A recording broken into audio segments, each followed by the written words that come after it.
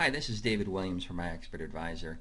In this short video I want to show you a new feature that we have added to the VTS EA Builder, and that is to search the toolbox for functions.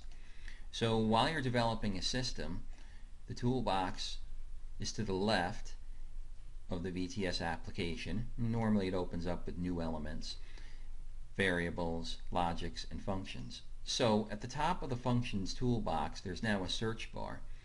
So for example, if you were looking for a function for closing trades, you could just enter close and it'll filter all of the functions that have that word in it.